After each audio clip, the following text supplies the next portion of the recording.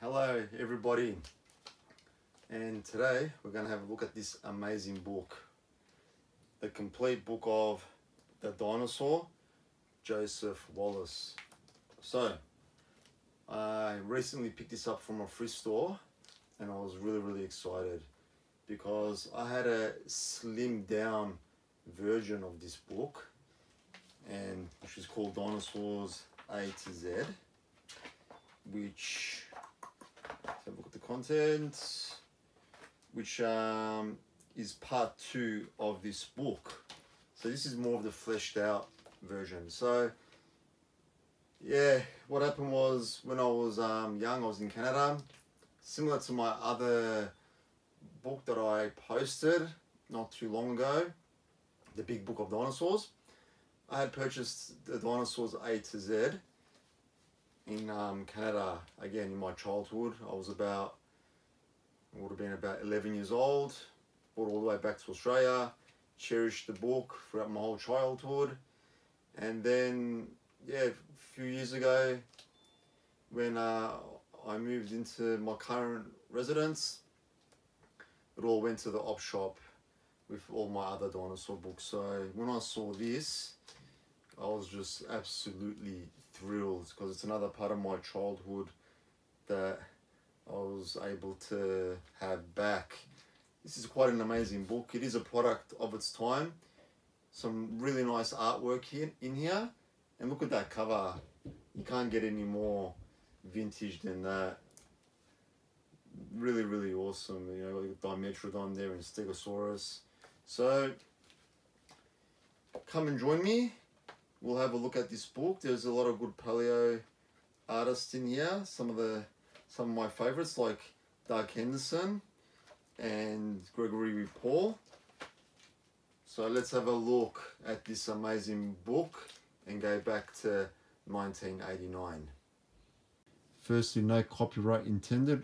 All artwork belong to their owners. The complete book of the dinosaur, Joseph Wallace, and it's a really awesome cover page.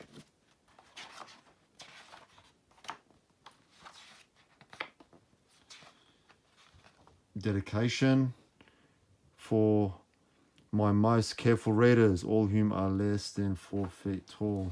I was less than 4 feet tall when I owned this book.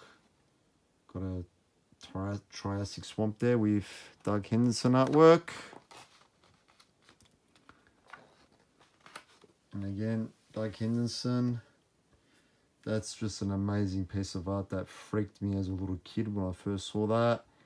Look at that raging storm, and look at these poor brachiosauruses just panicking, trying to get away, and this one left behind, which soon's going to get engulfed by that storm.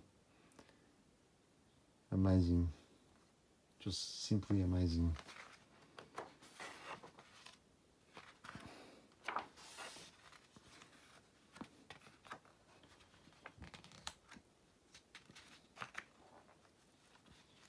Got some early life here.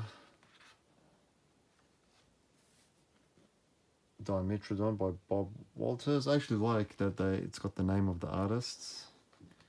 And again, Doug Henderson, I could just tell by his style. And we've got those iguanodons.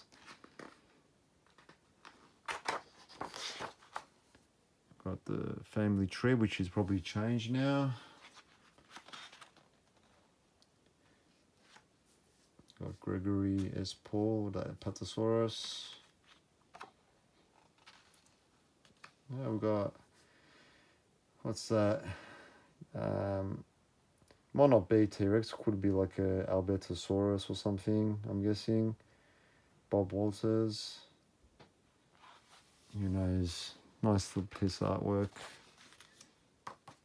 Look at that. Amazing Edmontosaurus. Look at that swamp, murky. And again, some more Doug Henderson. Look at the lighting. Jeez. I've got to show this closer. Just look at the lighting. Look at the trees. Just amazing artwork. One of my favorite paleo artists. Now we're going through some different groups of dinosaurs.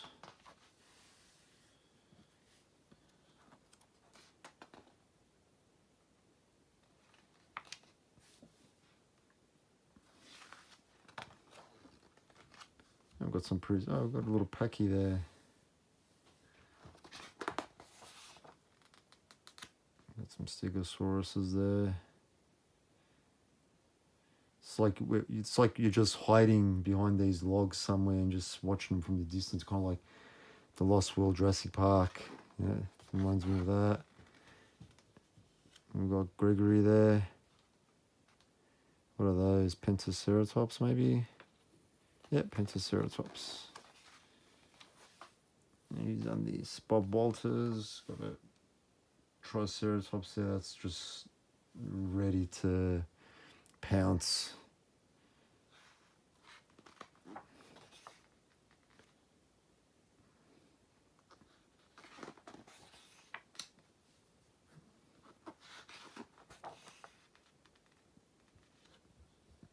I remember seeing Gregory S. Paul's Dilophosaurus, and yeah, I was used to the retro vintage Dilophosaurus, you know, the kind of like the tail on the ground in upright position, and he actually displays Dilophosaurus like really active and agile. Like when I first saw that, it was so different to me. It was like alien. I go, no, Dilophosaurus shouldn't be like that, like agile like that.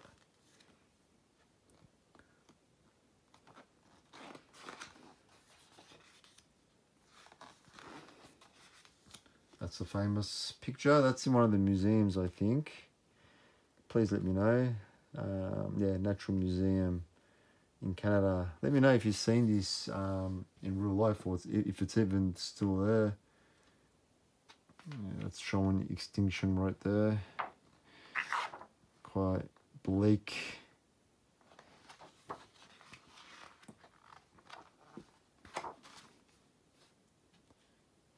More extinction.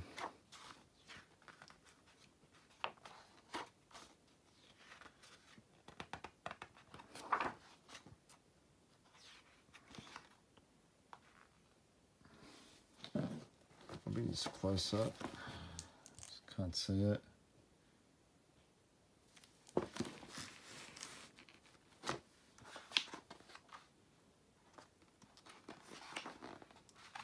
Here we've got some prehistoric mammals. Not too much on the mammals, just a few pages. And this is what I had, Dinosaurs A to Z. Look at that. That's a huge iguanodon, I guess. Who knows? Those T-Rexes look smaller. That's what I used to think anyway when I first saw that as a kid. So we've got Dinosaurs A to Z here. Nothing special with these pictures. They're just kind of drawn and they're kind of color-coded for what groups they're in. But, oh yeah, that's another famous picture. The Spletosaurus. Seen that in many books. Awesome crocodile. The prehistoric crocodile just crapped himself. See how cool is that? That's before we found the rest of the skeleton of Dinosaurus. So that's why I like looking at these old books. Sometimes there's mysteries that have been solved. Wow, look at that. National Museum, that again in Canada, Ottawa, Canada. That's just, look at those redwoods. Looking for some rats, or not rats, but little mammals or lizards or little anything.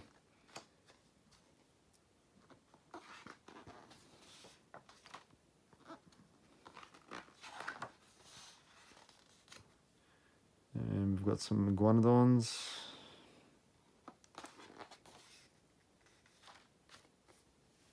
Coryphosaurus, really camouflaged.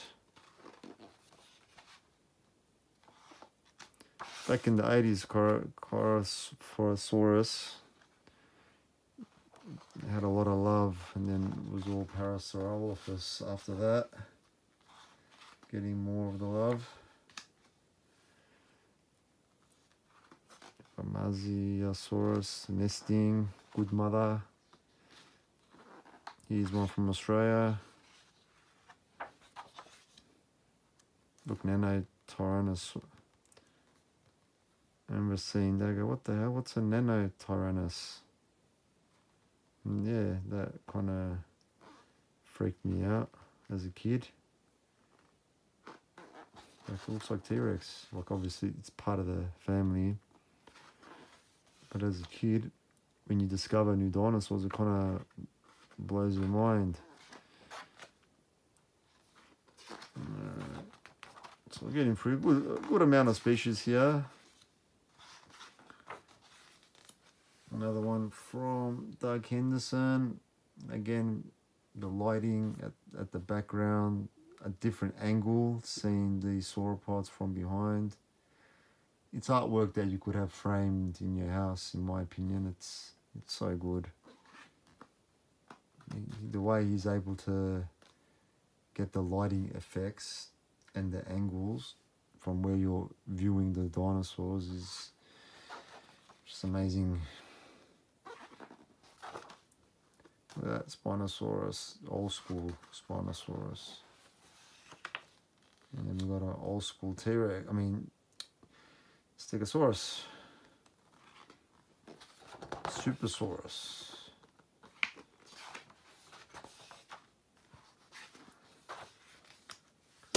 Oh, knocked the camera. Oh, silly me. That's a nice one as well, of the Triceratops. Yeah, really nice, coming out of the water. And they're just lazing around. Ultrasaurus, is that even viable these days?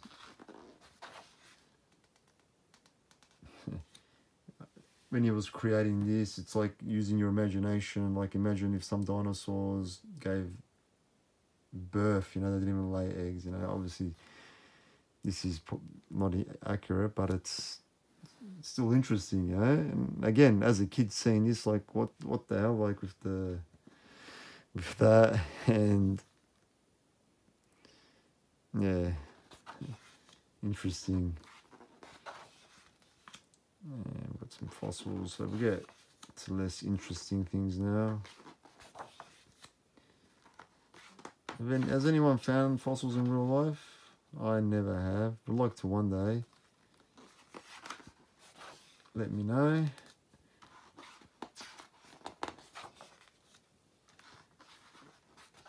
And we've got all these different museums, which is nice.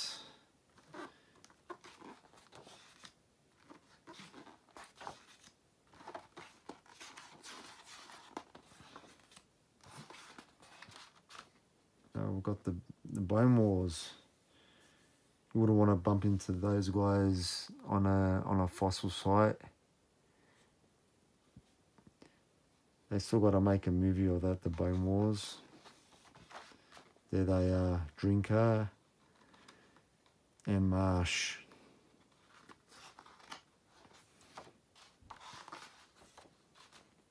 Oh, actually, yeah, I want to show you something in a sec. King Kong Godzilla, because I remembered. So Fantasia. A bit of Harryhausen there. Bit of Ray Harryhausen. Oh, that movie, The Secret of the Lost Legend. That was a good movie. Loved that movie as a kid. And what I wanted to show you. So, I don't have that. I had one of those when I was young. I had the Styracosaurus, but what have we got there? We've got a classic. I've got him right here. I still got to review him. Still got to review one of the most famous Trinosaurs of all time. There it is. The Dormay. That's friggin' awesome when I saw that in the book. And yet to review this bad boy. We will get to it eventually. I've got another version of this which isn't even Dorme, like a knockoff Dorme. So that's one for the future. And we've got some more dinosaur toys there. What are those famous ones? Are they the British Museum ones, I think? So I've got some books there. So yeah, I really like that, how they had that. And just got index and all that. So yeah, a great book, one from my childhood. Not this complete version, it was a bit more slimmed down. An excellent book, one of my favorites, and I'm a bit biased because it was nostalgia, but great book, great artwork from one of my favorite palette artists in there, Doug Henderson. So yeah, comment below if you've read this book as an adult or as a kid growing up, and I hope you enjoyed this review, and I'll see you all next time.